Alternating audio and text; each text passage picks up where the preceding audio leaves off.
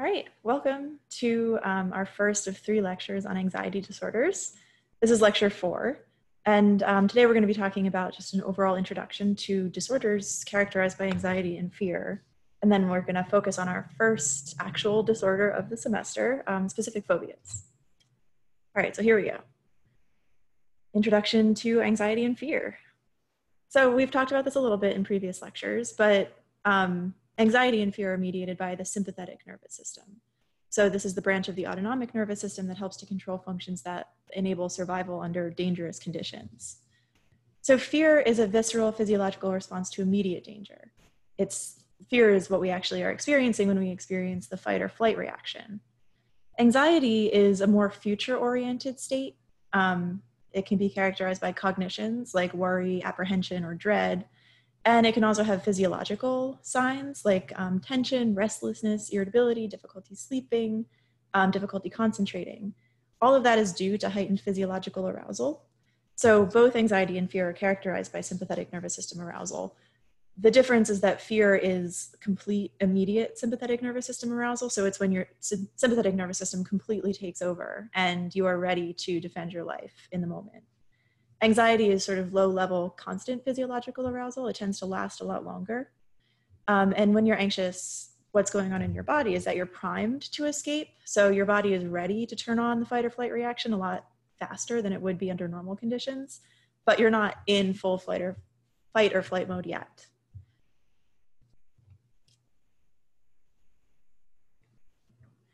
So anxiety and fear are, I think, a great emotional system to start talking about disorders with, because it's very clear and intuitive where they come from. It's pretty obvious that fear and anxiety are really adaptive emotions, both in modern life, but also in our hunter-gatherer ancestral environment.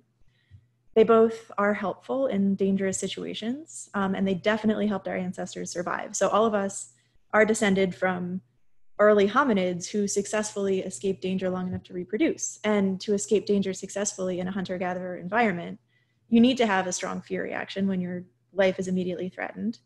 And you also need to have the capability to experience anxiety. So you need to know when to be ready to turn on the flight or fight response at a moment's notice when you're in an unsafe situation.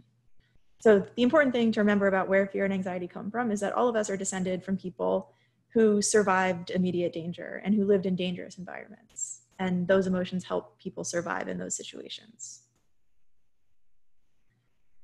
However, anxiety disorders are aberrant, so they are quote unquote deviant, and they come from an adaptive emotional system, anxiety and fear, that is behaving in ways that aren't adaptive for the individual's current environment.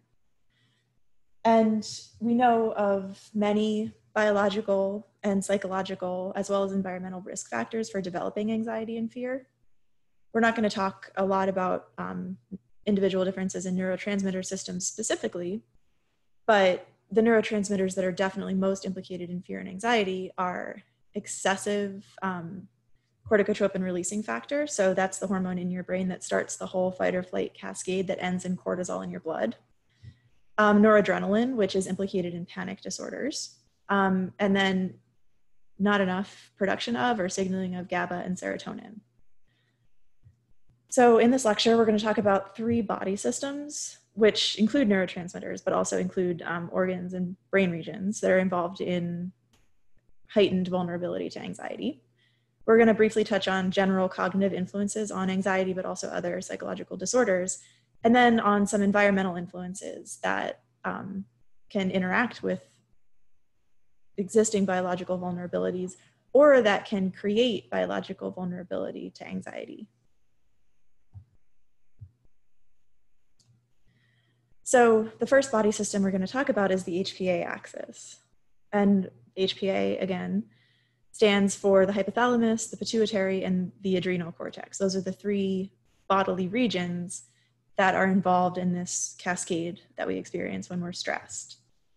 So the HPA axis's main function is to mediate the acute stress response. When your brain registers stress in the environment, the HPA cascade starts, and the end result is the release of cortisol into the blood, which causes activation of the sympathetic nervous system. So what these arrows pointing back from cortisol indicate is that there's also negative feedback built into the HPA axis. So when your adrenal cortex releases cortisol into your bloodstream, that cortisol circulates throughout your whole body, and eventually it makes its way back to the anterior pituitary at the base of your brain, and then eventually back to the hypothalamus inside your brain. And when cortisol binds to neurons in those structures, it causes them to stop firing. So basically, this is a system that gives feedback to your brain saying, okay, you did your job, you turned on the fight or flight response. So there's cortisol in the blood now. You can stop firing CRH and ACTH and stop telling the adrenal cortex to produce more cortisol. So to be born with a vulnerability to anxiety from the HPA axis, you might have a stronger initial response. So your hypothalamus might produce more CRH, or your pituitary might produce more ACTH, or your adrenal cortex might produce more cortisol, or all of the above. Alternately, or in addition, you could have weaker negative feedback. So you could just have genetic predisposition to cortisol having a weaker inhibitory effect on neurons in either the hypothalamus or the anterior pituitary. In a couple of lectures from now, we'll talk about the the chronic stress theory of depression development, and how chronic constant cortisol signaling can actually weaken this negative feedback relationship in anyone's body. But to be born with a biological vulnerability to anxiety would mean just sort of coming out of the womb with stronger HPA axis activity or weaker HPA axis negative feedback. Another brain system that is implicated in the development of anxiety disorders from birth is the behavioral inhibition system.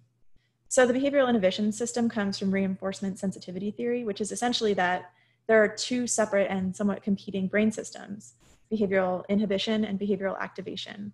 And like the name suggests, their competing functions are to produce avoidant, inhibited, safe behavior, and to produce reward-seeking, active, outgoing behavior. These systems also are thought to mediate our ability to form negative conditioned associations. So the behavioral inhibition system is in charge of that, and positive conditioned associations, and to develop reward reinforced, to mediate reward reinforced operant conditioning. So the behavioral inhibition system is based in the limbic system. So the amygdala, which is the part of the brain that feels fear, that produces the feeling of fear, and the hippocampus, which is implicated in learning. So the behavioral inhibition system has many functions, including our sort of natural, unlearned inhibitory behavioral responses to novel situations.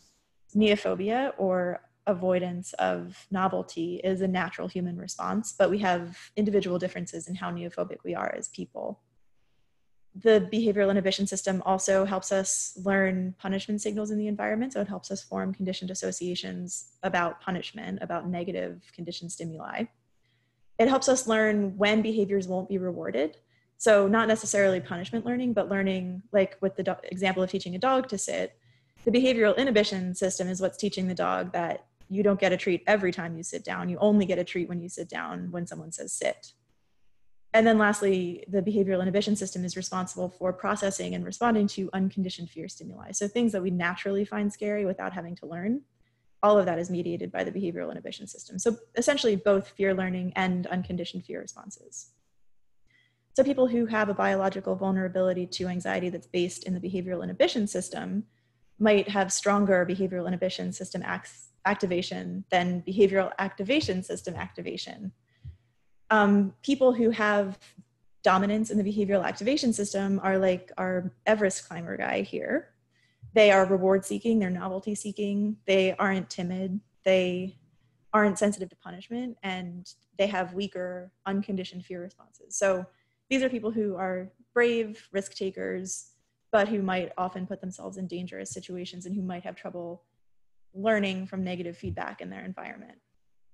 People who have strong behavioral inhibition system activation are prone to anxiety. So they're prone to both unconditioned fear, so they're naturally more afraid of things, and they are better at developing conditioned associations, so they're better at learning to fear new things. And then lastly, the autonomic nervous system, specifically the sympathetic branch, is really implicated in the experience of fear and anxiety. And when the sympathetic nervous system is in charge, our behavior is more avoidant, our cognitions, our conscious experiences of anxiety, and we're more prone to panic, which is having an intense fear response. So to have a biological vulnerability to anxiety based in the sympathetic nervous system might mean that you have a more sensitive sympathetic nervous system. It's easier to trigger it into action. It could mean that your overall sympathetic response is stronger. So when cortisol is released in your blood by the HPA axis, it has a bigger effect on your organs. It causes your breathing to become faster than other people's. It causes your heart rate to increase more than other people's. It causes your gut to be paralyzed more than other people. It just causes a stronger fight or flight response. It could also cause a longer lasting fight or flight response, again, possibly because of a lack of negative feedback in the HPA axis, or for other reasons that are based in the organs and the autonomic nervous system and not specifically in the HPA axis. But the other branch of the autonomic nervous system is the parasympathetic nervous system. And the job of the PNS is to downregulate the SNS. So the sympathetic nervous system is not meant to be activated for long periods of time. It's only supposed to be activated in the presence of an acute threat. So as soon as that threat is gone, the parasympathetic nervous system is supposed to take over and downregulate all the functions of the sympathetic nervous system and bring the body back online to normal functions. While some people who are at risk to anxiety could be at risk because their parasympathetic nervous system is not as good at regulating the sympathetic nervous system. So sympathetic responses could last longer because the parasympathetic nervous system isn't good at shutting them down. Okay, so next we're going to talk about the environment and the importance of stress. So stress is important in creating risk for anxiety when it happens early in life, especially during really early childhood, but basically throughout development. So stress in childhood and adolescence in your early 20s, all of that while your brain is developing can increase your vulnerability to developing an anxiety disorder. So when stress during childhood is experienced by the child as controllable, the effect is less negative. So when the child experiences stress but feels like they can choose how to manage the stress, or that they can take a break from the stress or escape from the stress when they need to, or when the cause of stress is something that they chose. So for example, as a teenager, being a varsity athlete and having a part-time job could both be sources of stress. But if you're a varsity athlete because you love playing football and you chose to do it and it's kind of your dream in life, that's stress that you chose and it's stress that you can control. If you have a part-time job because you're supporting your family and you know that if you lose your job, your younger siblings might not be able to eat or go to after-school activities, that's uncontrollable stress. You can't choose to stop it. You can't choose to take a break from it. So that type of stress would have more of an impact on your risk of developing anxiety than the stress that would come from being a star football player. So it's not just the nature of the stress that matters, but it's also how parents respond to it. So parents can have a really big protective effect on the impact of stress on anxiety in childhood. Even if the stress that your family is experiencing is uncontrollable, if your parents give you a sense of control over your environment, so even something as simple as like letting a child choose what clothes to wear to school or help pick out dinner, giving the kid a sense of control over their environment, even if that environment is pretty stressful and chaotic, parents can help to buffer the impact of stress and give the child a sense of control over her life. Parents can also model taking control over stress. So if the family is going through a really stressful situation, but what the parents show is handling it, figuring out how to get out of it, taking concrete steps to make the situation better, that gives the child an experience of controllable stress. Whereas if the parents show the child maladaptive coping, avoidant coping, using substances, or just having like really intense anxiety responses in front of the child, that can make the child's experience of the stress more uncontrollable and more likely to lead to anxiety. So the last psychological vulnerability to developing anxiety disorders is cognitive. So it's our beliefs about the world. And these beliefs about the world are not things that we're born with. So these are not like inherent risk factors in the same way that biology can be. These are things that we learn from our environment and that we learn from our parents, but we can learn them in lots of different ways. So the beliefs that are most important to putting someone at risk for an anxiety disorder, or really any psychopathology, is the belief that the world is a really dangerous place and the belief that you're not in control of your own life. So like I was just talking about, when kids experience uncontrollable stress early on, it can teach them that the world is dangerous and that they can't control it. Or when they see their parents coping maladaptively with stress, when they see their parents having big stress responses to things that maybe aren't really that dangerous or that distressing objectively, like say seeing their parents, even seeing their parents like having anxiety disorders of their own, so seeing their parents freak out over a spider, that's probably not strong enough to create the belief that the world is a dangerous place. But if parents consistently model anxiety responses and a lack of control to their children, they can teach the child that the world is dangerous and that adults can't control it. Another way that someone could develop these beliefs completely separately from parenting is if you have those biological vulnerabilities. So if your fight or flight system is constantly going off in the absence of real danger, you're going to learn that the world is a dangerous place because you're going through your life constantly being scared. If you don't have a lot of control over your tendency to feel anxiety and panic, it's easy to learn that you can't control your life. So there are environmental contributors to these beliefs, and there are biological contributors. And of course, they also work together. So if you have biological vulnerability, but the adults in your life are good at helping you learn to manage it and model healthy coping with anxiety themselves, that can mitigate the impact of your biological vulnerabilities. So as I've been getting at, these risk factors all interact and work together. So an example of a situation that creates anxiety disorders, that is currently creating anxiety disorders right now as we speak, is child separation and detention at the US-Mexico border. So the environmental stressor that these kids are experiencing is being separated from their parents at the border. These kids are experiencing chronic stress. So they were experiencing stress even before they got to the border. Traveling through Mexico to emigrate here is a stressful situation. But then once they got to the border, they were put in a situation that continues and perpetuates that chronic stress. So when you experience constant stress, constant cortisol activation, that can essentially wear out the receptors in your brain and pituitary that receive cortisol, and that inhibits those neurons' responses. When those receptors are used too much, they become less sensitive. So even if you don't have a biological vulnerability to anxiety to begin with, experiencing chronic stress creates a biological vulnerability to anxiety by weakening the feedback of the HPA axis and making it more sensitive. So the stress that these kids already experienced, and now the stress that our government is putting them through, is creating hyperactivity in their HPA axis. And because they're separated from their parents, they don't have the chance to have their parents buffer the impact of that stress through parenting. These kids are not being parented right now, which means that they're experiencing an environment that they have no control over. They don't have an adult to help create a sense of control in their life. And they're learning that the world is scary and that they can't control it.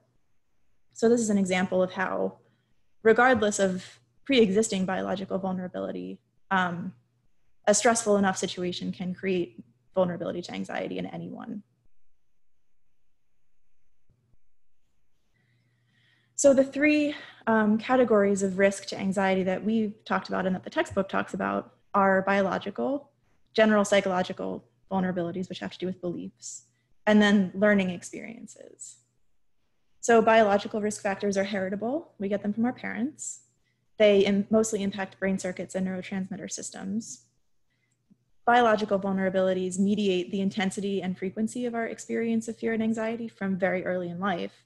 And they also control our acquisition of fear learning. So they make it more or less likely that we'll form fearful conditioned associations from our environments.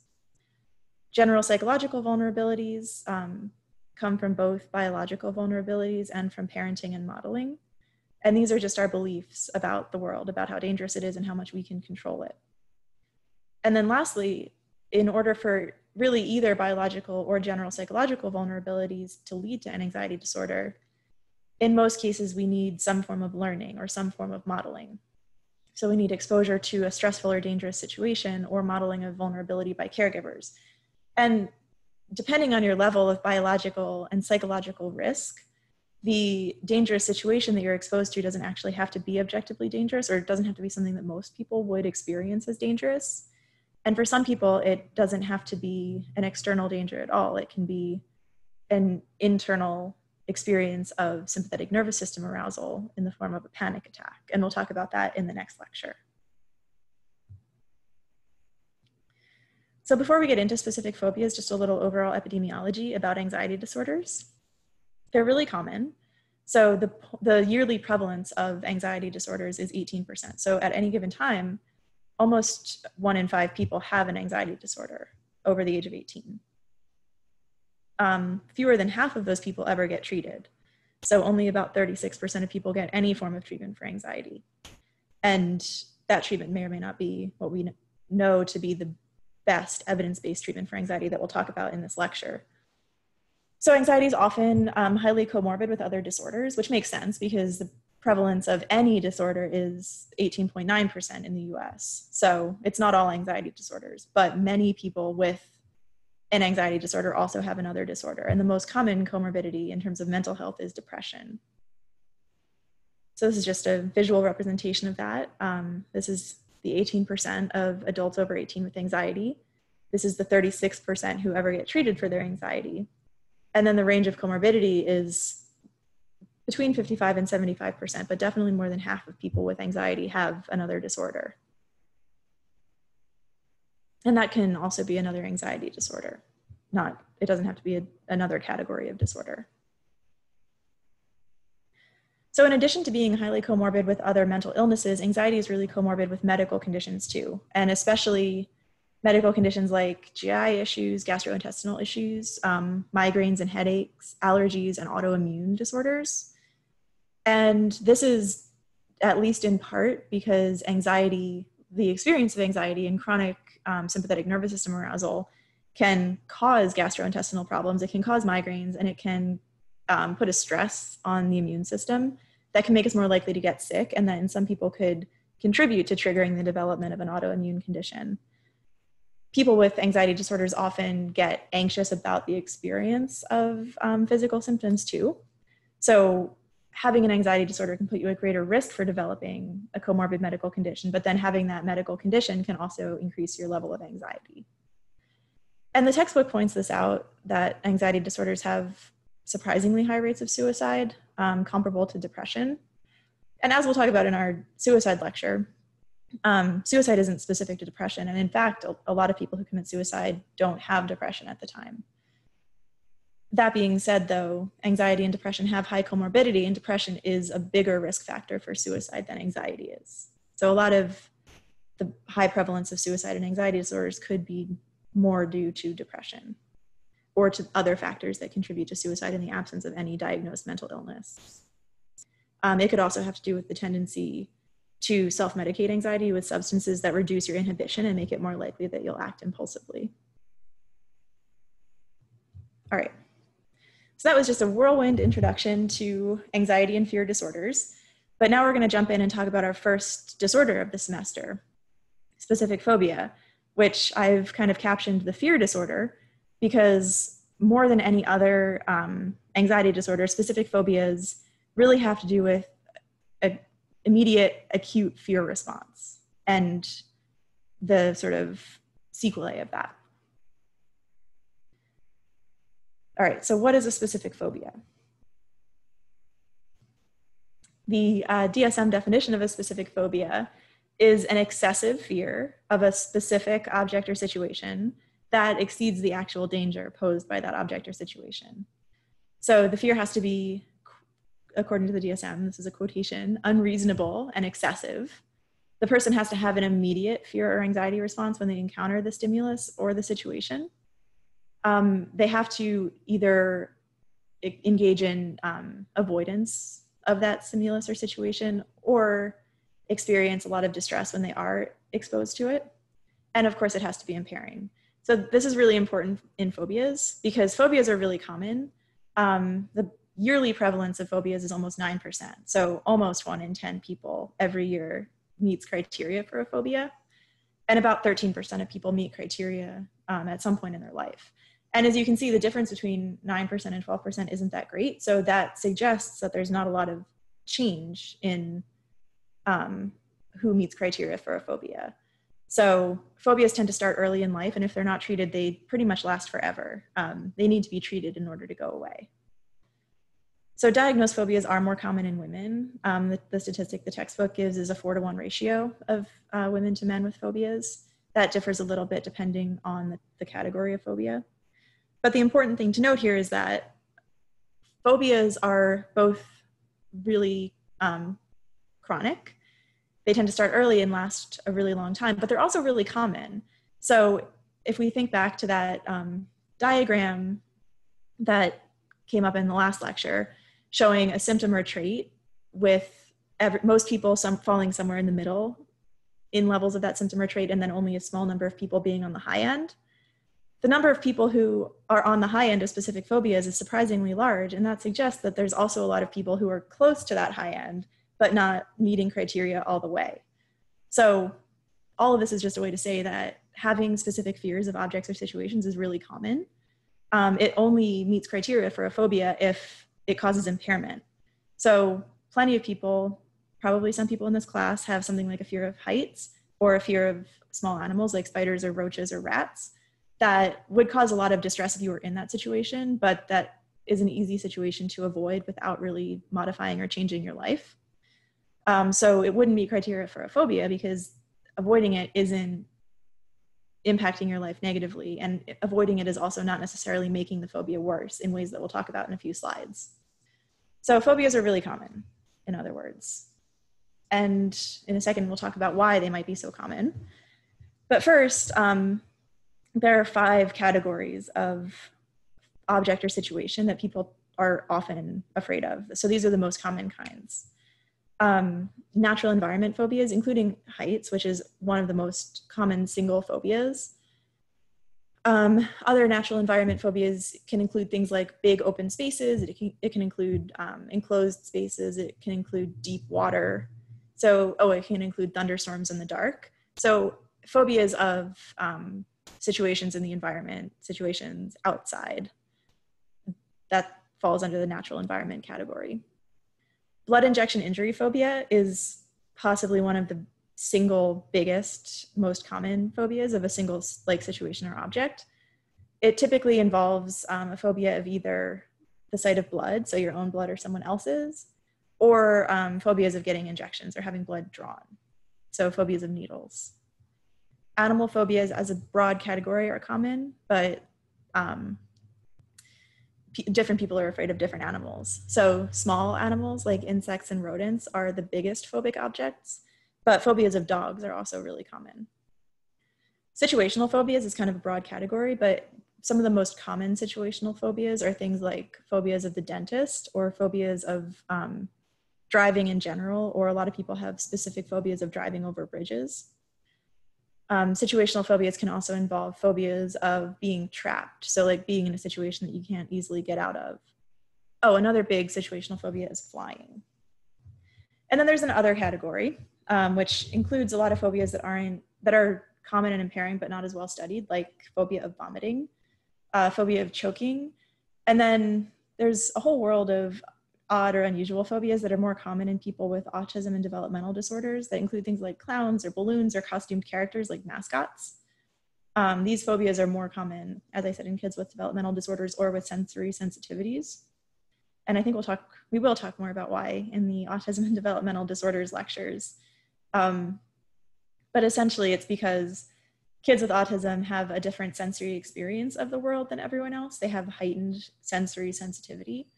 So because of their sensory sensitivity, they might experience things that are like really sensorily overwhelming, like clowns and balloons, as more intense than other kids. And so those situations might actually cause fear for them.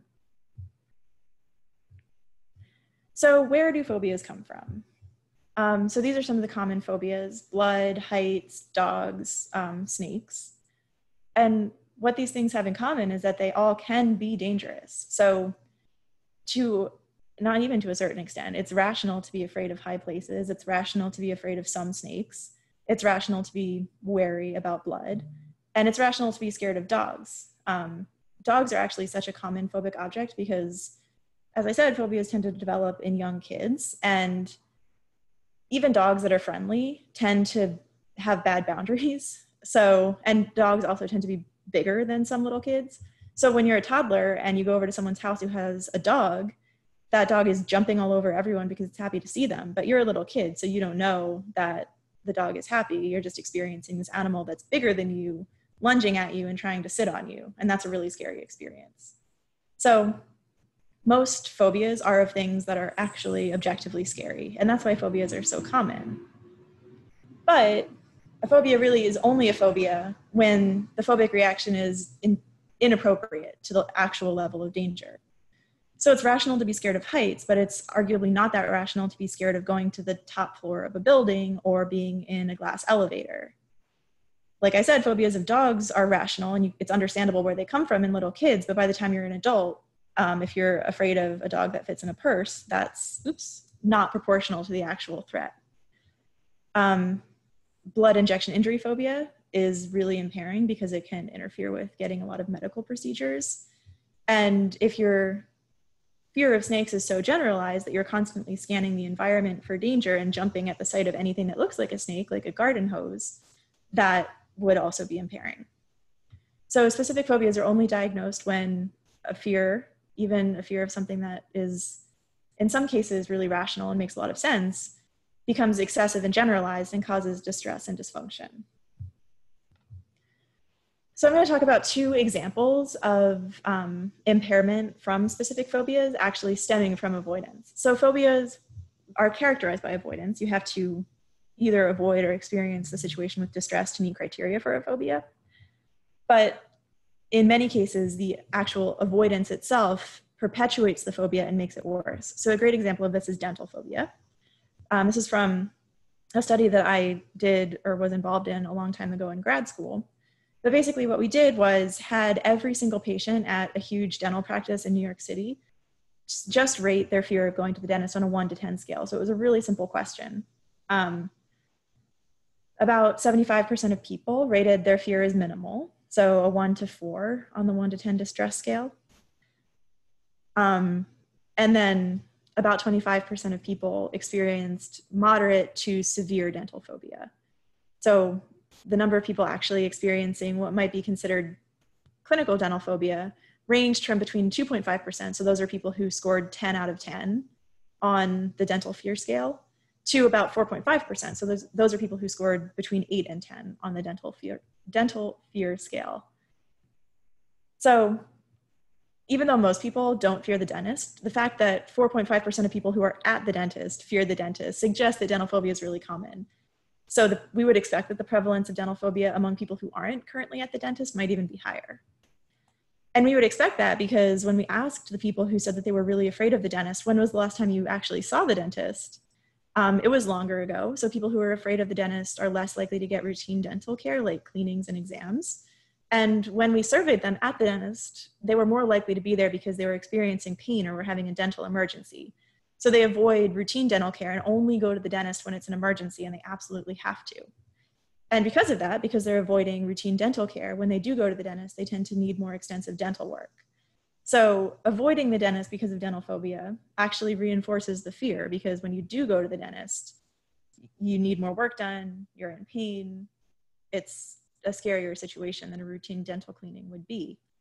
If people who are afraid of the dentist went to the dentist for routine cleanings, they would have a lot more positive experiences with the dentist where they go and nothing scary happens.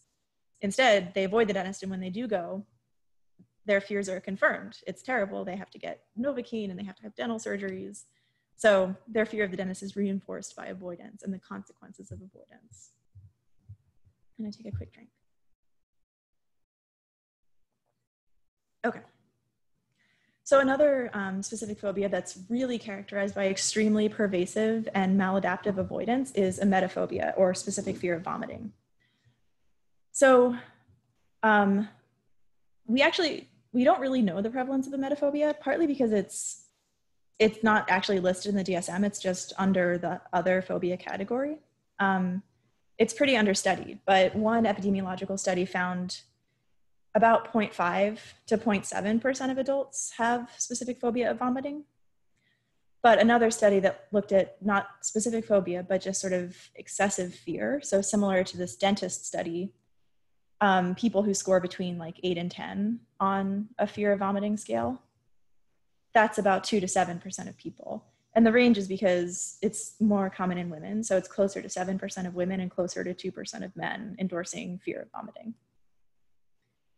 And fear of vomiting is, like many phobias, likely to be more common in kids. So emetophobia leads to really pervasive situational avoidance. So people will avoid medical procedures and taking medicine that might have nausea as a side effect. People with emetophobia will avoid travel and activities because they don't want to get sick when they're in a situation where they can't escape from or where they can't control. A lot of women with emetophobia will avoid getting pregnant even if they want to have children because they fear nausea from morning sickness. And then people of all genders with emetophobia might avoid having children because they fear having to deal with their children's illnesses. So the most common form of avoidance, though, in emetophobia, and one of the reasons why I'm so interested in it, is eating. So people with emetophobia, they fear the act of vomiting, but along with that comes really pervasive fear of a lot of internal sensations that they might attribute to nausea or might think predict vomiting.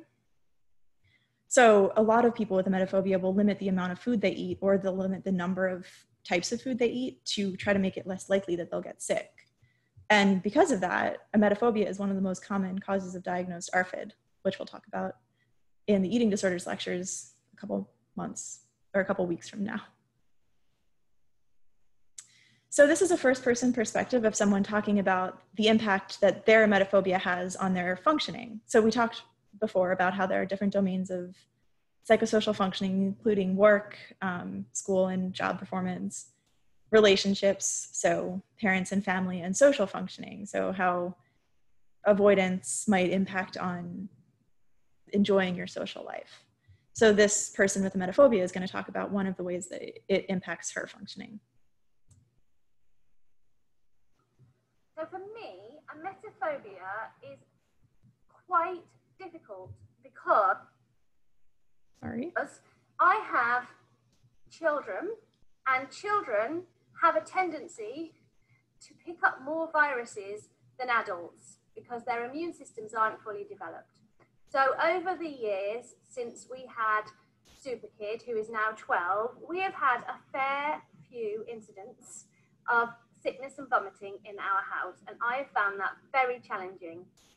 So when someone is sick, or I hear someone being sick, or I hear of someone having been sick somewhere in my circle of life, it makes me feel extremely anxious and panicked. If someone who lives in my house is being sick, it makes me feel extremely panicked, and sometimes it can make me appear angry. Now, I don't think that I've ever made my children feel that I'm angry at them for being sick, because I've always managed to take that away and express it somewhere else. But I know that they do know that mum isn't good with sick, and they tend to go to their dad if they need support in that area. And I don't really like that, but I accept that they're probably right because it's not something that I handle very well. So the impairment that she's talking about there stems from avoidance. In her case, the avoidance she's talking about is just avoiding being around people who are sick, who are throwing up. But that avoidance is really impairing her in her role as a parent because she is avoiding being around her own children when they're sick. So she's expressing both impairment from that. She knows that it's impairing her functioning as a parent, but she's also experiencing distress because of that, because she feels like she's not doing the best she can towards her children. So that's one example of how avoidance from a phobia can increase impairment. Man, I'm gonna have to learn how to advance the slides. All right. So another example of a emetophobia related avoidance and distress, it actually comes from Reddit. So there's a really active emetophobia subreddit, and a lot of it is just people actively seeking reassurance because they're feeling really anxious about getting sick. So they go online and describe their symptoms and just ask people to tell them that it's going to be okay and that they're not going to throw up. So this is just one example. I literally just went on and grabbed one of the first ones I saw. So this person is saying that the past few days have been really stressful for them, and they've been having a headache for a while. They're posting this at 4 a.m, and they're saying, of course, because they have a headache, they have nausea. So N stands for nausea, and this person is so avoidant that they won't even say words like nausea or throw up or sick. This is really common in emetophobia. So it's avoidance that really goes beyond just avoiding like situations that involve actual vomiting. It's avoidance of even thinking about vomiting or even speaking about vomiting. So the person says, the thing is, I feel like throwing up. Since I skipped dinner, their mom says it's probably just hunger, but to them it feels different. They think they're actually going to vomit. So they're online seeking reassurance. They're engaging in avoidance of eating, which, as I said, is really common in emetophobia. And their avoidance is so pervasive that they won't even say words that have to do with emetophobia. So we'll talk in a few slides from now about how avoidance doesn't just characterize phobias. It's not just a symptom of phobias, but it's actually one of the factors that maintains them. This Reddit post, though, is also a really good example of the level of distress that people experience when they're encountering their phobic situation. And it's kind of an example of why emetophobia is actually one of the most impairing severe phobias. Because unlike dental phobia, where, not that you should, but you can avoid going for routine dental cleanings and hope that you get lucky and don't have very many dental emergencies in your life. Not only is throwing up kind of inevitable as a human, but people with emetophobia tend to develop fear that's so generalized that they attribute every bodily sensation to nausea. So it's really common for people with emetophobia to not be able to tell the difference between hunger and nausea. Any sensation in their stomach is interpreted as nausea. Also, of course, when you're really anxious, when your sympathetic nervous system is activated, it causes your digestive system to really slow down. So when you're anxious, it can actually cause you to feel nausea. So it becomes a really vicious cycle. So let's talk about where phobias come from. So as I said, phobias are almost always of objects or situations that are really dangerous or really scary in certain settings. So phobias can come from direct experience. So someone could develop emetophobia because they had a bad experience or really any experience of throwing up in childhood. Or like with the dog example, you could develop a phobia of dogs because an overexcited pit bull jumped on you when you were a 2-year-old. So that's classical conditioning. Dogs to a greater degree than vomiting, but really both of those things, they can be dangerous sometimes, but most of the time they're not dangerous. So they're not necessarily unconditioned stimuli. It's not like everyone would have the same fear reaction to those stimuli. You have to learn to have that fear reaction by having an experience paired with an unconditioned fear response. You can also develop a phobia through vicarious experience. So as I said, vomit and also choking phobias are the most common causes of avoidant restrictive food intake disorder. And in people with avoidant restrictive food intake disorder from those phobias, it's about 50-50, with half of them having experienced vomiting or choking themselves and half having actually seen someone else vomit or choke. So one example would be a patient who developed a choking phobia after seeing her grandmother, who had had a stroke and had real swallowing dysfunction, choke at the dinner table. So even though that's not an experience that's happening to you, it's what's known as a vicarious experience where it happens to someone else. And that can still be a conditioned stimulus for the development of a specific phobia. And then lastly, phobias can come from explicit teaching. So if you are someone who has a lot of vulnerability to anxiety and you have a parent who tells you to stay away from dogs, who says, you know, like most parents of little kids do, like, be careful around dogs, don't go running up to them, don't stick your hand in their mouth, like, don't let them get overly excited.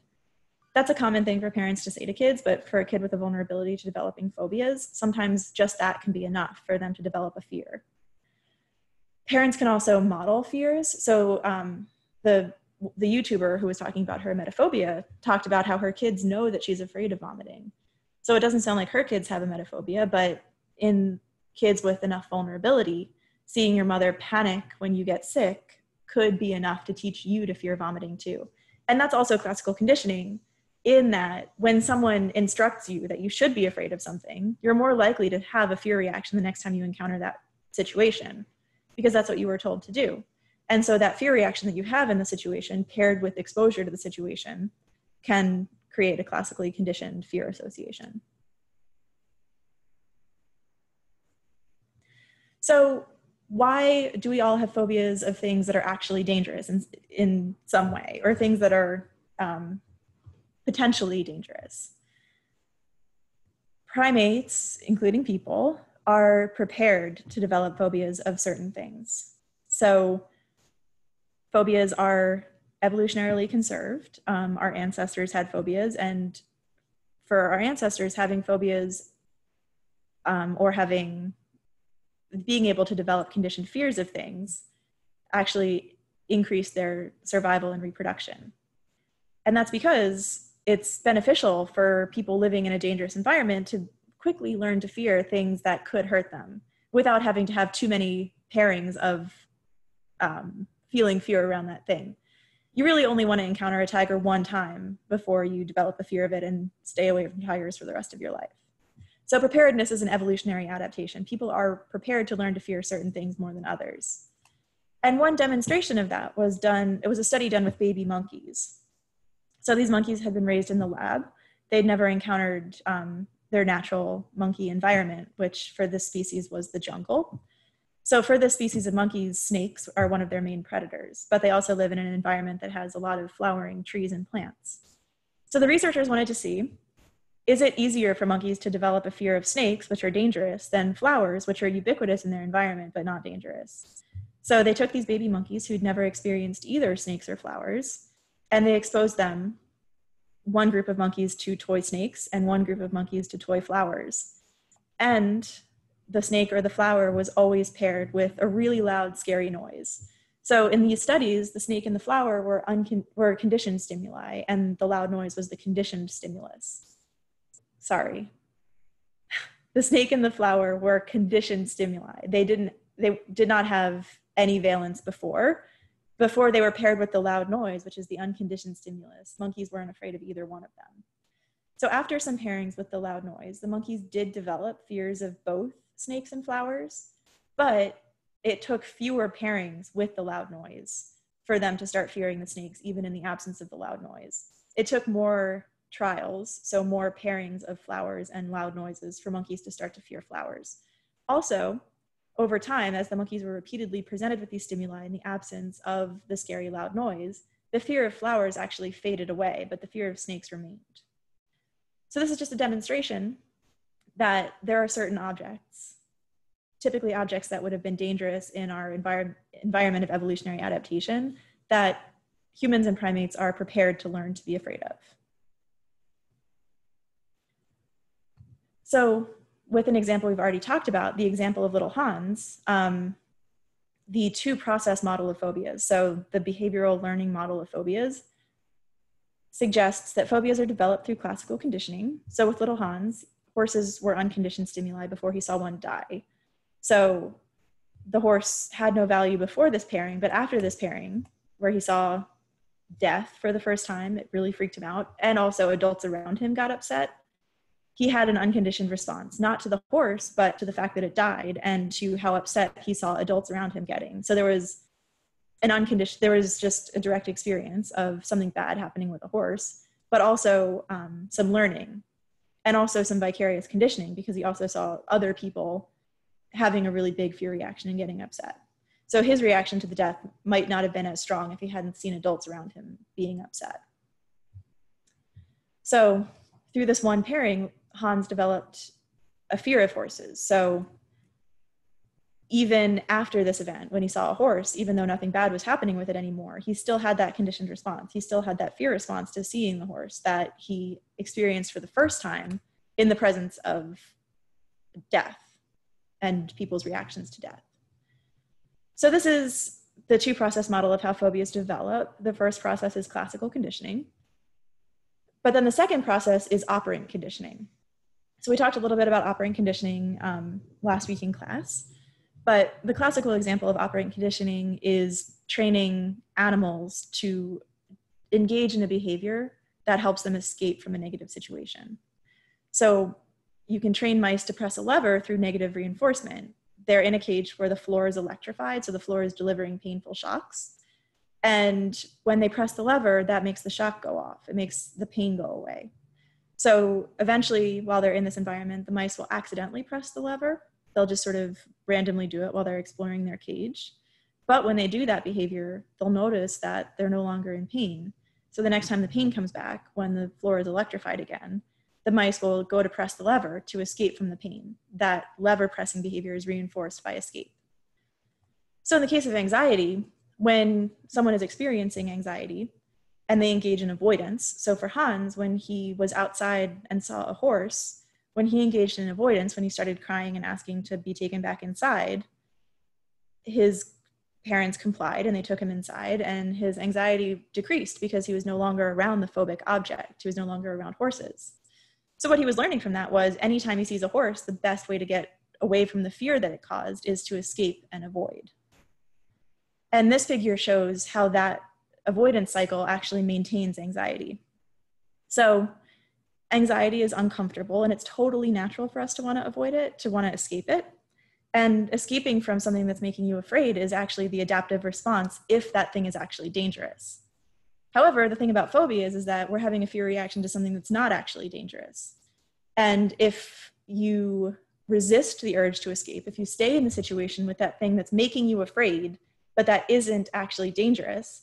So if you have a phobia of dogs, if you go over to a friend's house and their dog starts jumping on you, your impulse might be to ask your friend to put the dog away, to go back outside, to avoid seeing your friend at their house so that you don't have to experience that dog. If you actually stay in the situation and let the dog keep jumping on you, nothing bad is going to happen because a phobia is a fear of a situation that's not actually dangerous.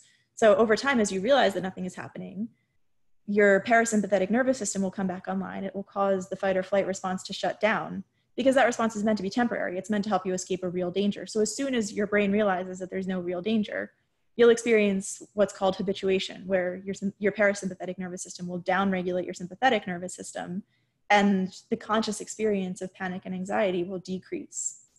However, if you escape from the situation before habituation can happen, so every time you see your friend with the dog, you run away, you cross the street, you ask them to put the dog outside, your anxiety will actually go down a lot faster because the danger has gone away. So rather than slowly coming down as you realize that there's no danger, you escape right away. But what that's doing is reinforcing that the only way to get away from the fear of that situation is to escape. And it's reinforcing escape behavior, which is sort of teaching yourself that the situation is actually dangerous when it's not. So the two-process model of phobias is the basis for our treatment of phobias, which is exposure therapy. So it's actually helping people to practice putting themselves in situations where they're encountering the thing that they're afraid of, where they're experiencing their phobic situation or encountering their phobic object, and resisting the impulse to escape, and instead confronting it until their anxiety starts to habituate on its own. So this is an example of a friend of mine from grad school doing exposure therapy for one of his colleagues with the fear of roaches. I am terribly afraid of cockroaches. When I see one, I become a different person. I sort of become paralyzed. My heart starts racing. I have trouble breathing, and I freak out everybody around me. And I think they are the grossest things on the planet. I met Dr. Ferrand, and he mentioned exposure therapy. So I thought, I'd try it. He's going to cure me of my fears of roaches.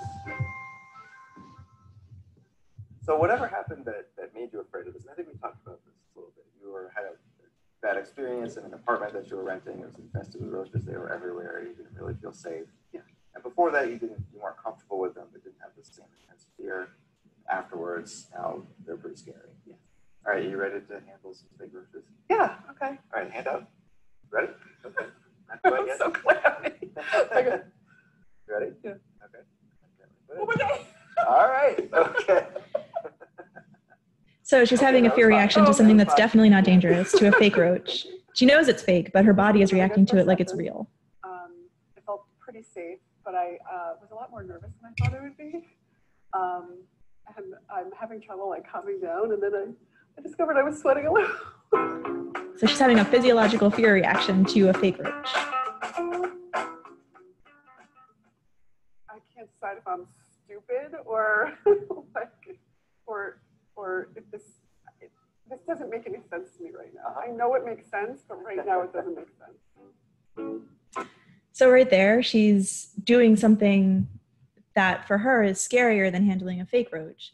So in the first session, she held a fake roach for just a few seconds and then threw it away. So she was able to sit with it for a couple seconds before engaging in avoidance. Now, a couple sessions later, she's holding a dead roach and she's holding it longer. So what this is showing is that as she repeatedly puts herself in situations where she's confronting the phobic object, her initial fear reaction to situations that cause anxiety is getting less and less, and she's able to experience more and more intense exposures to the thing that she's afraid of.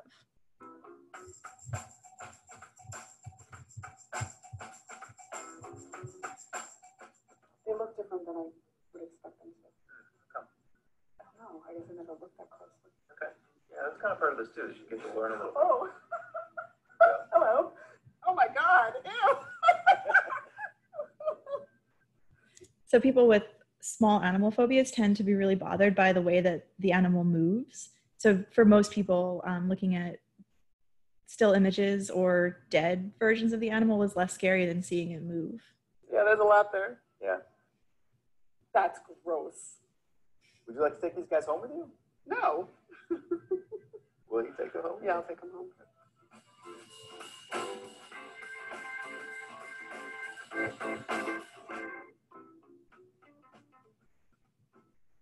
Here's the roach. I haven't opened it yet. I've had it in my pocketbook for a week, so it's probably not going to be in very good shape. But we're going to explore. Okay, I can do this. You can do it. Here's our friend, the roach, named Drogon, in his little Chinese food container right now, and he's crawling on this paper towel, and we're going to take the paper towel out and have Julie handle the paper towel.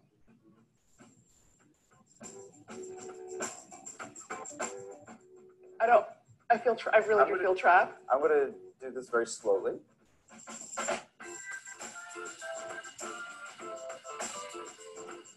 Oh my God. Okay. It's just anxiety, right? So you can let that wave of anxiety come over you, and now, how does it feel to have your hand? Scary.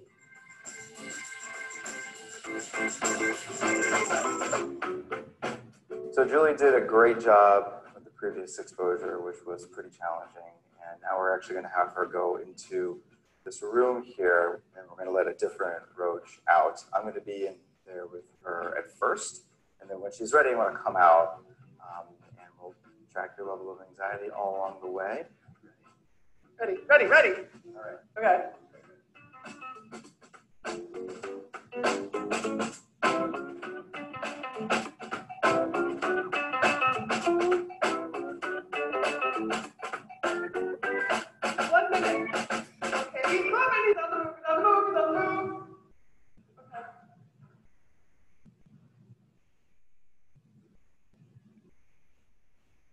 I think you've been in there for at least 5 minutes. Okay, it's really hot. No, it's really hot. Do you want to stop for now? What I'm going to do, I'm going to cup him. Good. Okay. I got you.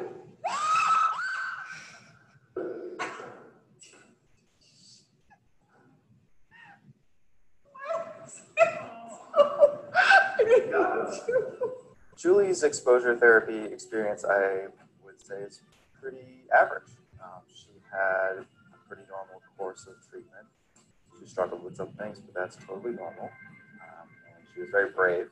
And overall, I think that she did a great job. She ended up in a place where she wanted to be, in a place where fear of roaches really doesn't impact her day-to-day life as much as it did before. This experience with exposure therapy has been incredibly surprising. I really, truly, going into this, never thought that I would make the kind of progress that I have. I can't say that it was fun. I mean, it wasn't terrible all the time, but it was definitely hard. But I really can see the value in it, and I really feel like my life is going to be easier because of it. All right. So that was just an example of how psychologists treat phobias. So, and I will learn this one day. Okay, I have to click. Nope, that doesn't work. Okay, I have to click twice. Okay, so that was a video showing exposure in action, but how does it work? So just like there's a two-process model for developing phobias, conditioned dissociations, and then learned avoidance, there's also two processes involved in the treatment and the cure of phobias. So the first process is habituation. This half of the process is unconscious and physiological. It happens passively. So it's similar to developing a conditioned dissociation in that there's no conscious behavior involved. There's no intentional behavior. What happens if you expose yourself long enough to a situation that is not changing, even if the situation initially feels scary, if the threat doesn't increase or change, over time, your body will stop responding to it. And that's just because your body is efficient. It doesn't want to keep producing a fear response to a situation that's not actually fearful, not actually dangerous. So one of the biggest ways that our environment catches our attention and causes changes in our physiology is change and novelty. So if you put yourself in a situation that's not changing, so like what Julie was doing with initially holding a plastic cockroach, she had a big fear reaction to that at first, but eventually when she kept holding onto it enough and didn't avoid, nothing more was happening. So she had the initial fear, but then there was nothing that was continuing to happen that was continuing to make that cockroach seem like a threat. So eventually over time, when the stimuli is not changing and there's no evidence that it's dangerous, the parasympathetic nervous system will take back over and start to downregulate the sympathetic nervous system activity. And we experience that consciously as calming down, as our fear levels slowly starting to taper off and then decline. And then eventually we're feeling calm and normal in the presence of the stimulus that used to make us feel afraid. So the second process is safety learning. So whereas habituation is happening at an unconscious physiological level, safety learning is more conscious. So what a phobia really is a fear of danger. So we're afraid that the phobic object or situation is going to hurt us. Or more often, it's a fear that we'll experience levels of anxiety that are just intolerable. So like Julie knows that cockroaches aren't going to hurt her, but she feels like she can't tolerate the anxiety that they cause without escaping. And a lot of people will think that anxiety will just go up and up and up and continue to increase if you don't do something about it, that you might go crazy or even have a heart attack if you let yourself get too anxious. And that's just not true.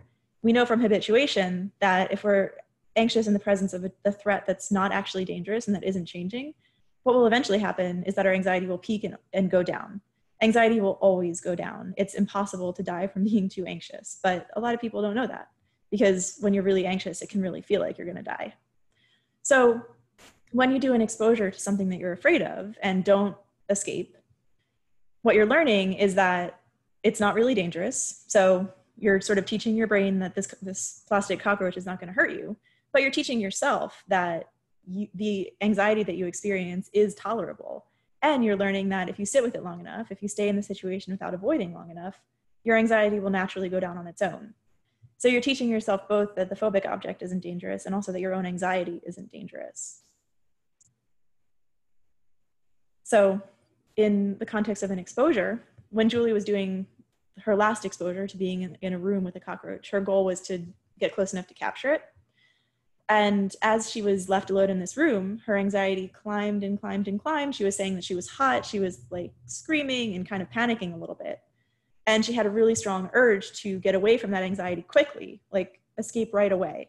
And had she run out of the room, leaving the cockroach like loose in there, she would have felt better right away because she had gotten away from the situation. So her anxiety would have dropped really quickly, but she wouldn't have experienced habituation. So she wouldn't have been able to teach her body that cockroaches aren't a dangerous stimulus, that if you stay around them long enough, the danger level doesn't increase. So therefore, it's something that you can ignore. And she wouldn't be teaching herself that she can tolerate her anxiety and that she can be around cockroaches long enough to experience that habituation without needing to escape and also without anything bad happening as a result of her anxiety. So that's what you learn with exposure. And the way that exposure therapy is structured, just like for Julie, it starts out with an exposure that the patient thinks will be scary, but it's not necessarily the scariest experience they can think of. So like someone with a dog phobia, an early exposure might be playing with a stuffed dog toy or maybe looking at pictures of dogs. And then you would climb the ladder. So another exposure might be looking at videos of dogs attacking people. or it might be going to a dog park and standing outside the fence. And then you would increase the level of fear. So you might go inside the fence at the dog park, or you might interact with a small dog. And then your ultimate biggest fear might be interacting with a big dog. So you would do that at the end once you had encountered all of your smaller fears. And what tends to happen, as it did with Julie, is that once you've habituated and sort of overcome a lower level fear, it makes it easier to encounter a higher level fear the next time. So we've been talking a lot about fear in the context of phobia, and phobias really are characterized by fear. They're disorders of fear. They are characterized by having inappropriate fear responses to conditioned stimuli. But fear is not the only emotion involved in specific phobias. Disgust is involved too. As we saw with Julie, she was obviously scared of the cockroaches. She was having a lot of sympathetic arousal where she was sweating and shaking and screaming, but she was also expressing a lot of disgust. So some of the biggest disgust triggers that are also phobic objects are blood, small animals like insects and snakes and rodents, and vomiting in emetophobia. So the phobias that tend to be characterized by a mixture of fear and disgust are blood injection injury phobia, emetophobia, small animal insect phobia. As we'll talk about in a couple of lectures, disgust is also really important in contamination OCD. Okay, so we talked a little bit in the beginning of the lecture about where fear comes from and why fear is adaptive and why it was conserved. Well, disgust is adaptive too. As we talked about in the emotions lecture, we know it's a conserved behavior because it's universal to humans. Like evolutionary psychologist Megan Williams was saying, one way we know that something evolved is if it's universal, if all humans do it. So if you show this disgust face to a member of the Hadza who has never interacted with people from America before, they would still be able to say that she's disgusted. Another way we know that something is evolutionarily conserved is if it's not only universal to humans, but if we can see analogs of it in species that we are less closely related to, that we share a distant ancestor with. So this is a rat experiencing disgust. And you might have to take my word for it a little bit, but the rat is actually making the same exact facial expression as this woman is making. Scientists call this expression the disgust gape. It's different than the disgust sneer, which is this. So there's actually two disgust expressions. But the disgust gape is the expression that a rat will make, for example, when it's exposed to a flavor that you've trained it to be disgusted by pairing that flavor with nausea. So rats are trained to form conditioned associations to tastes by letting them taste something that they've never tasted before and then giving them an injection of lithium chloride, which makes them feel nauseous. And after one pairing of a new taste and an unconditioned stimulus, nausea, rats will develop a disgust response to that taste. And the disgust gape involves wrinkling your nose, raising your top palate, so kind of like opening up the back of your throat, your tongue kind of going down in the back and up in the front, and opening your mouth slightly. And if you make that expression for yourself, just try to copy her expression. What you might notice is that when you make that facial expression, your tongue is blocking off the back of your throat and opening the front of your mouth so that you're prepared to spit out whatever's in your mouth. And it would also be difficult to swallow anything while you're making that face. So humans universally tend to find the same kinds of things disgusting, but at the same time, most disgust responses are conditioned. So humans in basically every culture and civilization find human feces disgusting, but infants don't. Infants will play with their own feces and toddlers will stick their hands in their own diaper.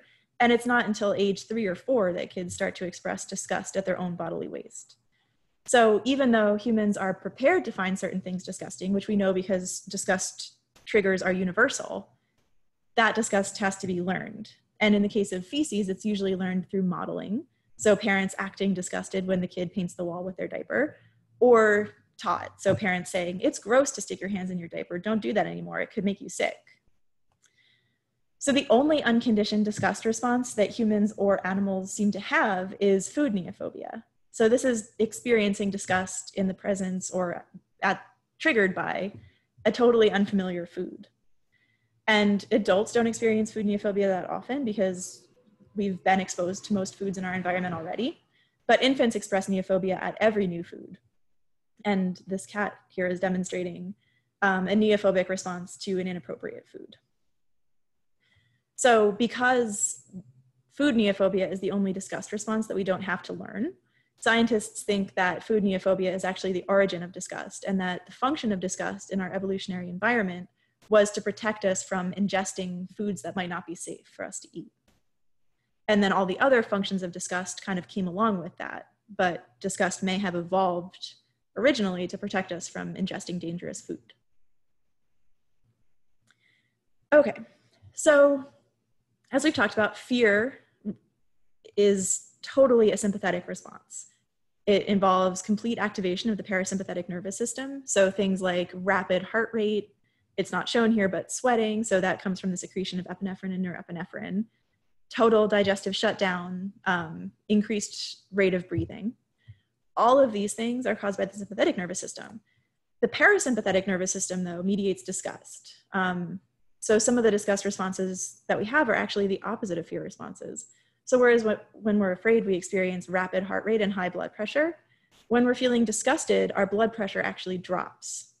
Also, so sympathetic arousal shuts down gastric activity. It basically directs all the blood flow away from the stomach and causes it to kind of stop contracting altogether.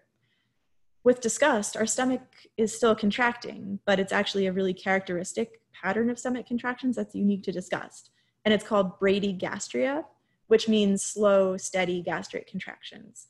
And you've experienced that before as stomach churning. So that sort of slow, regular, like, I mean, it feels nauseating. So basically when you're nauseous, that feeling of like your stomach kind of flipping over, that's bradygastria. And that is mediated by your parasympathetic nervous system. So disgust kind of involves an opposite nervous system reaction to fear. So we do exposure therapy for phobic objects that cause disgust. So Julie was disgusted by cockroaches, but she was also really afraid of them. So what tends to happen when you do exposure therapy for someone who has a phobia that involves both fear and disgust is that exposure works great for fear. So this is someone, this first one is an example of blood injection injury phobia. So someone who's afraid of blood or needles. Early on, they express a lot of disgust. So, well, not like a ton. These are actually subclinical, so they don't actually have a phobia. They just have elevated fear. So they're reporting both fear and disgust between 35 and 40 out of 100. But after repeated exposures to images or simulations or actual needles and blood, they experience a big drop in fear. So like a 20-point decrease in how afraid they are of those stimuli. And while they experience some decrease in disgust, it's not as great. So after repeated exposure, their level of fear is pretty minimal, but their level of disgust is still fairly significant. It's only really dropped by maybe less than 10 points, maybe 5. And the same happens with disgust and fear for spiders in individuals who have subclinical spider phobia. So why might this be? Disgust decreases with exposure much more slowly than fear. Exposure is a great treatment for fear. It really works to get rid of conditioned inappropriate fears, but it doesn't seem to get rid of disgust completely. So we know that exposure works through habituation and safety learning. And we can ask, does disgust respond less to exposure because it habituates differently? Well, disgust involves activation of the parasympathetic nervous system, not the sympathetic nervous system. And habituation happens when the sympathetic nervous system is naturally downregulated by the parasympathetic nervous system. The sympathetic nervous system is only supposed to be activated temporarily for brief periods until either we've escaped from the danger or we've realized that the danger is not actually dangerous. On the other hand, disgust is mediated by the parasympathetic nervous system, which is the branch of our nervous system that's activated most of the time. So it's possible that exposure just doesn't work as well in disgust because habituation works through learning, through letting our bodies physiologically learn to downregulate sympathetic activity in the presence of that phobic object. But with disgust, there's no sympathetic activity. The sympathetic activity is only coming from the fear.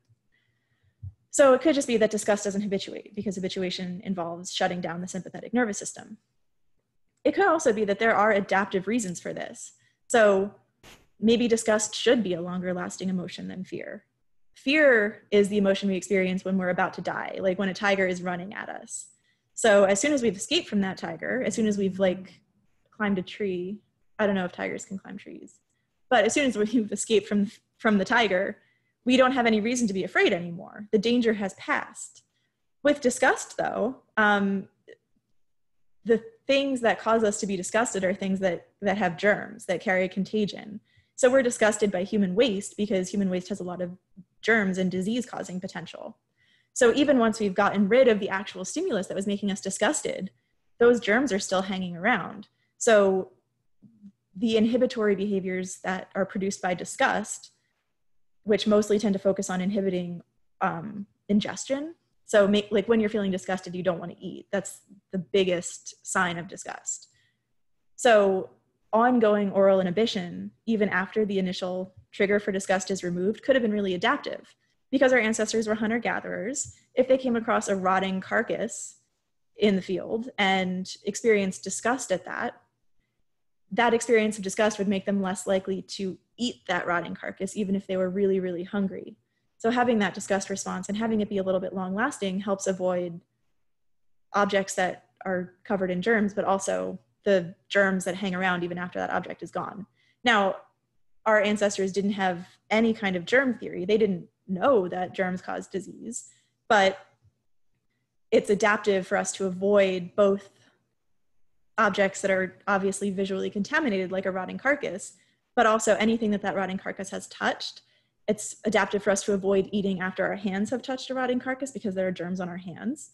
So our ancestors didn't know that, but the ones that had a long-lasting pervasive disgust response that inhibited them from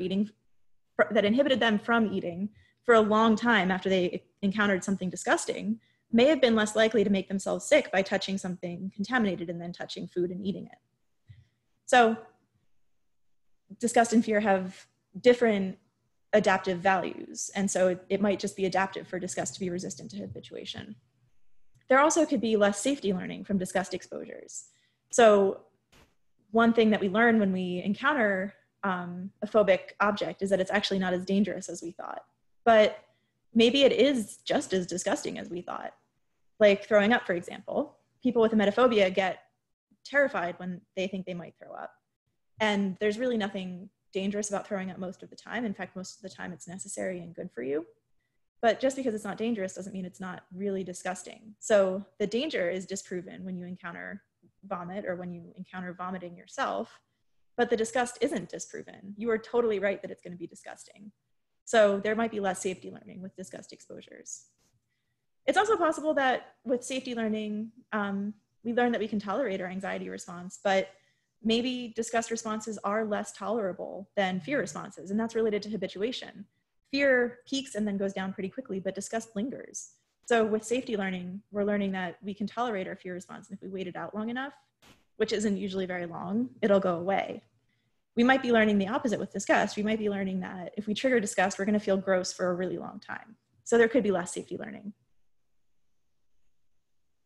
Okay, so another aspect of phobias that activate the parasympathetic nervous system is that in some cases, they can cause what's known as vasovagal syncope. Let me try that again. They can activate what's known as vagovasal syncope, which is a phenomenon that's produced when we experience sudden drops in blood pressure. And essentially, it causes just fainting and passing out. So in some cases with blood injection injury phobias, patients will actually pass out at the sight of blood. And this is an example of a person with a blood injection injury phobia who filmed himself getting blood taken and having a vasovagal syncope. I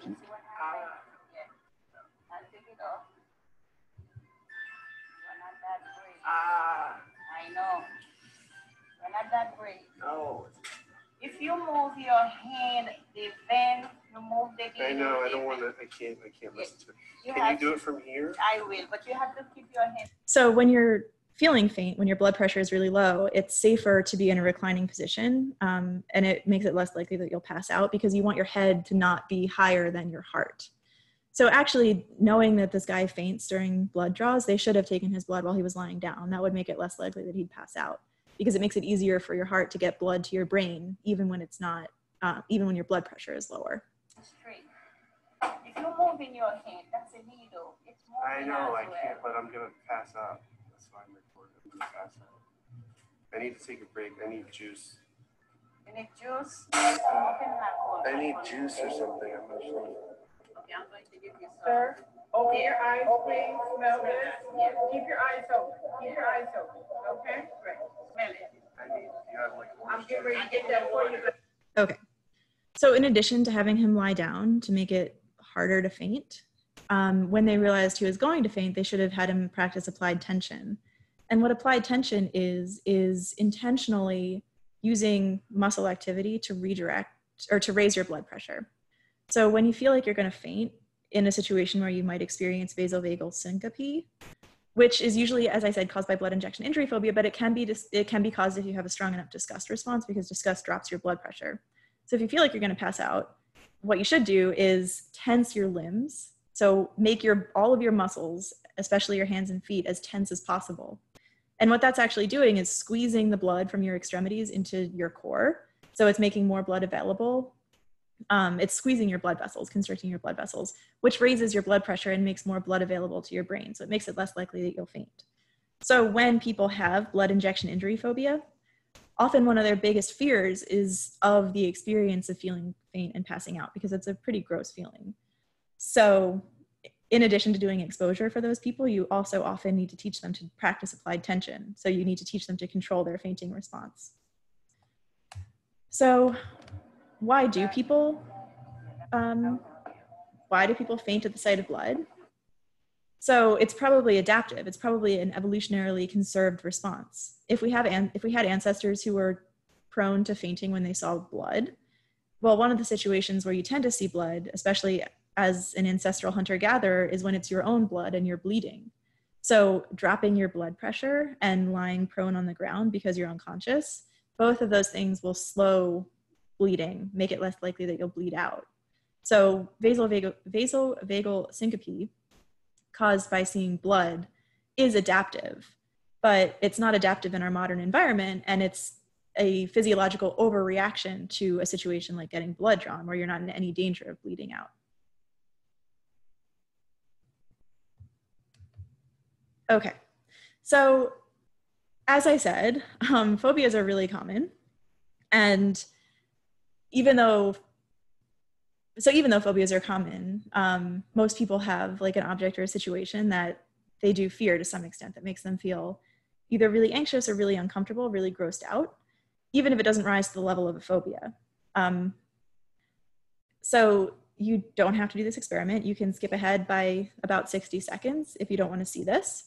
But this is an example of what a disgust-mediated phobia feels like. So this isn't a real phobia in the sense that what I'm about to show you, most people think it's gross, and most people have a parasympathetic and anxiety response to it. But I've never seen a patient who actually had impairment caused by avoidance of this thing, or who experienced such acute distress when seeing it that it got in the way of their life.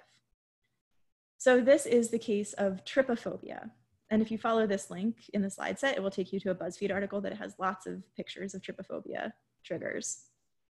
So trypophobia is the intense distress and discomfort that for some people is caused by clusters of tiny holes. So this is a really common thing for people not to like. And we probably have an evolutionarily conserved reason for not liking this. We're probably prepared to find this disgusting.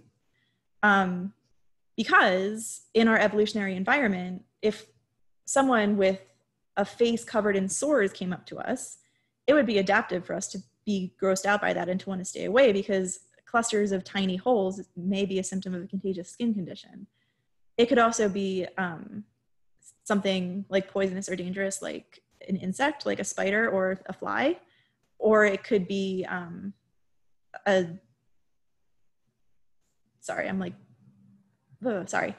it could be something poisonous or dangerous, like a spider or a fly, or it could be something like animal eggs, like poisonous spider eggs.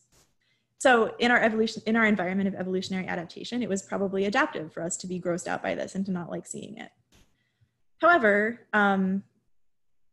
many people have trypophobia to the degree that if you click on that link and look at some of those images, eventually you'll really have a strong impulse to avoid, to close out of that window and to stop looking at it, which is fine because it's not going to get in the way of you living your life. We don't encounter clusters of tiny holes very often unless we seek them out online. But because it's pretty universally seen as disgusting, but not to the level of a phobia, it actually makes a really good self-experiment to see what exposure might be like for yourself. So if you want to do this, you can post about it on the discussion board. Just share what your experience was like. But if you follow the link to the BuzzFeed article, there's going to be lots and lots of pictures. If you want to do exposure, choose one at a time to look at.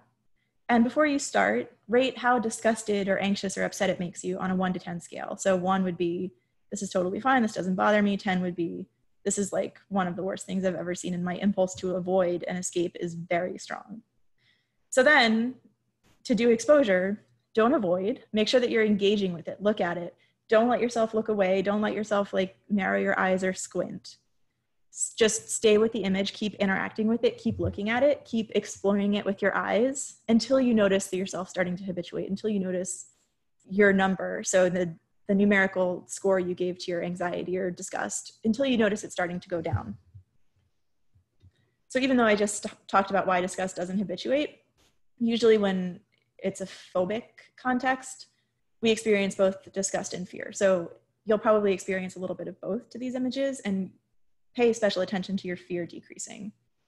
But as I said, I'm interested to hear your experiences. So if you notice any difference in how your disgust and fear decrease to these images, post about it on the discussion board. So on the next slide, I'm going to demonstrate what it looks like to not avoid and to engage with an image as you're doing this self-exposure, just with the image we just looked at. So if you don't want to see that image bigger, again, skip ahead by 30 or 60 seconds. You don't have to do this self-exposure demonstration if you don't want to. It's only for those of you who are curious what it's like. Okay, so I would say that my fear and disgust rating, and it's mostly disgust, for this image is, the first time I found it, it was like a 5. But because I've been making these slides and going over them, I've actually done this exposure a good number of times. So at this point, I would say it's like a 2, maybe even a 1. But if I were to go back to where I was when I first saw this image, I would say that my attention is drawn to this area here. So like the tightest cluster of dots. And I'm also bothered by the contour. So the fact that it kind of looks like a super close up of a pimple, but like if a pimple was your whole face, because these would be the pores. So what I'm doing right there is focusing on aspects of it that increase my disgust and anxiety. But I could also focus on aspects of it that send safety signals that don't increase my disgust and anxiety. So yeah, I mean, clusters of tiny holes sometimes are spider eyes or skin diseases or millions of blackheads. But, you know, sometimes they're also the center of a flower, and flowers are pretty. I'm not disgusted or scared of flowers. So I can think about ways that this image is gross, but I can also think about ways that this image is pretty neutral or safe. It might be a spider, but more likely than that, it's actually a flower. So I can also look at features of it that are neutral, that don't raise my disgust and anxiety. There's nothing that I find particularly disgusting about the colors, so I can sort of think about the colors as I'm taking in this image. So there's some pink, there's some brown, there's some yellow. So again, yellow is kind of a gross color. It maybe makes me think of like pus and skin disease. Pink could too, it could be like irritation. And then again, like the black could be blackheads. So it's important while you're doing an exposure to not engage in cognitive avoidance, to not do things that in your head that make your anxiety go down. You want your anxiety to go down naturally. So when I think about more neutral interpretations of this picture, I also do want to engage mentally with some of the less neutral interpretations of this picture. I'm trying to have a more accurate experience of this picture. I'm not trying to mitigate my disgust, but I'm also allowing myself to see signs that are not as disgusting. So when I did this exposure for myself the first time, I actually did practice this, and like I said, my number was probably a 5.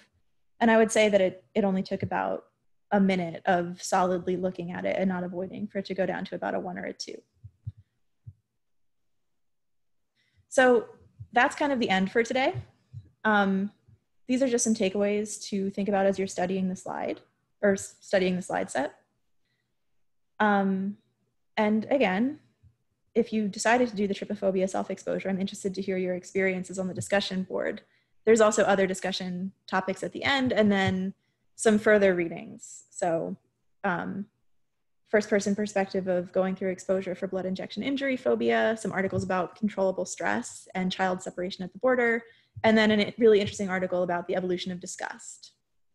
So that is the end for today. Thanks for hanging out through that somewhat long lecture, and I will look forward to seeing you guys on Tuesday, Wednesday, and Thursday. All right.